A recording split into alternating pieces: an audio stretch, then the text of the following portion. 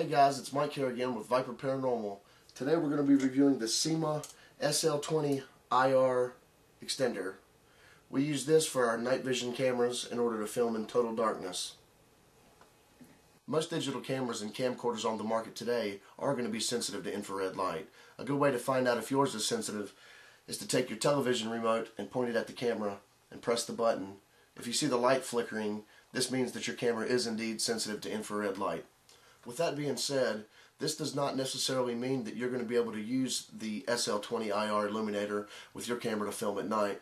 If your camera does not have a night vision capability, then this is not going to work. We use Sony brand night vision cameras for all of our night vision applications. The reason that we use Sony is because, as far as we're concerned, this is the best night vision camera that you can purchase on the market today. If you're thinking about going out and buying a new Sony camera, you want to make sure that it does have the night vision capability, because a lot of the ones that are coming out now that you can buy in the stores do not have that capability. When you order your Sima Sl20-IR illuminator, you're going to get a couple things with it. You're going to get this shoe adapter, which is great if you don't have a light adapter on the top of your camera. It's just going to slide on just like this, and you're going to take it and you're going to screw it into the bottom of your camcorder. It also comes with an AC power supply. Actually, what this power supply is going to do, it's only going to charge your light. If you want to leave this plugged up, it's not going to work. The light's not going to work. This is just one of the few setbacks of this great light. With that being said, the SL20-IR has a few drawbacks. One of the drawbacks, when you plug your light in, it's going to take you about 3 hours to charge it. I know this is a long time. And when you pull it out, I'm sure you expect to get a couple hours of light out of it. That's not the case at all. You're only going to get about 45 minutes. Once that 45-minute mark hits, you're going to see your light flashing. It's going to flash about 10 times, and then it's going to cut off. This is a drawback if you want to set cameras up stationary in a place. You're going to have to go and change them probably more often than you would have to change mini DV tapes if you were using that type of a camera. This light itself is a great illuminator. If you're in a dark place, it's going to illuminate pretty much any size room. Another great thing about this light is there are actually slots where you can hook other lights to it, so you can basically run as many of these lights as you need.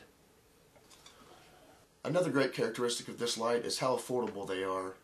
If you check on eBay, you can probably find one of these lights for around $40 with maybe $5 shipping and handling. Worst case scenario, you can get one of these lights for about 45 bucks. I'm sure there are some people on eBay trying to sell these for more. I've seen them at almost $100. Don't buy these lights. These people are trying to rip you off, and it's not right. If you're paying more than $50 for the light, don't buy it. You can find it somewhere else cheaper.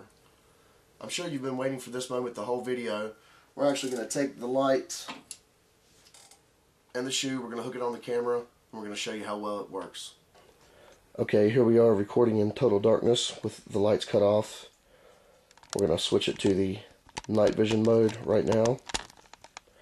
Okay, we're in the night vision mode now. If you look closely, you can see the wall that's about 10 foot away.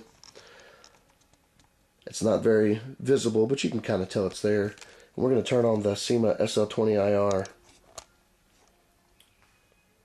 Enough said.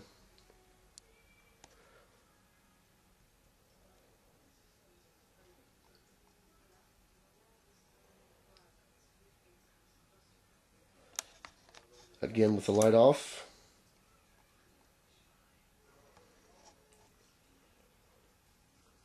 One more time with the light on.